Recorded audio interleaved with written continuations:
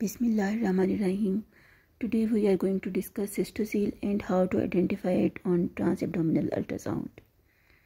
This is ultrasound scan of a female patient who presented with urinary symptoms like urgency and pressure.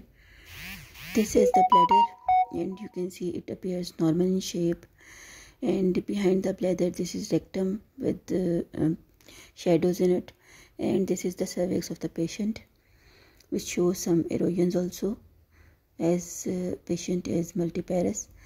And this is uterine body and fundus and endometrium you can appreciate in this region. And this is again the bladder, and in axial section, as you can see, the bladder appears quite normal.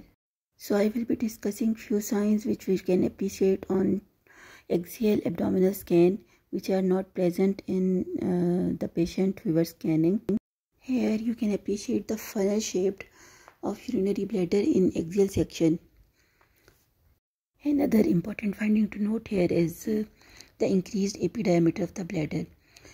Yellow line shows the normal shape of bladder, and the red line shows herniation of the bladder neck, which can be the cause of urinary symptoms.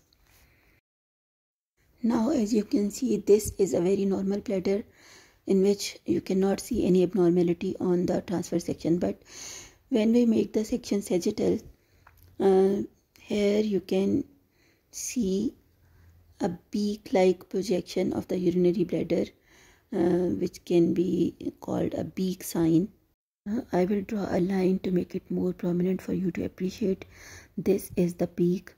This is an important clue that there can be a cystocele, which might be an initial stage, and this might be the cause of patient's abdominal discomfort and various urinary symptoms for which he has been suffering for a long time.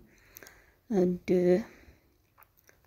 once you are able to record these findings, you need to refer this patient for further studies like CT or MRI of the pelvis or contrast studies of the urinary bladder, so the cystocele and its extent can be confirmed and patient can be referred for further management. Thank you.